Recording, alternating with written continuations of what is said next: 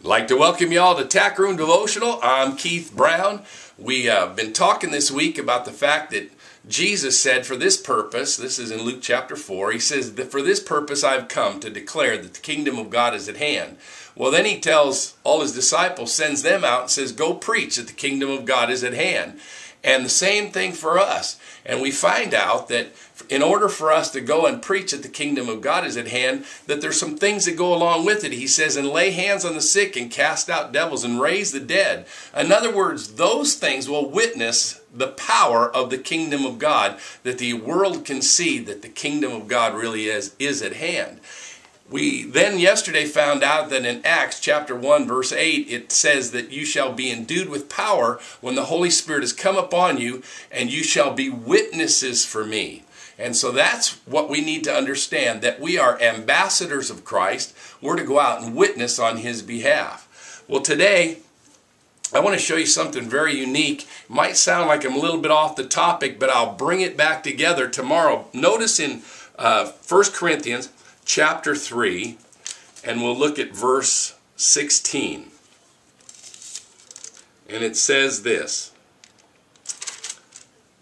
do you not know that you are the temple of God, and that the Spirit of God dwells in you? Okay, he's telling us that we are the temple of God, and the Spirit of God dwells in us. So if the Spirit of God dwells in us, that means we've been endued with power, right? Okay, let's go to 1 Corinthians chapter 6. And this will be verse 19.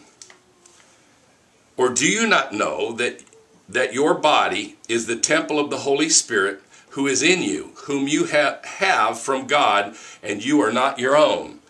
For you were bought at a price, therefore glorify God in your body and in your spirit, which are God's. Again, here he is, Paul, saying that your body is the temple of the living God, the temple of God, the temple of the Spirit of God, and because of that, you've been endued with power. Finally, let's go to 2 Corinthians in chapter 6.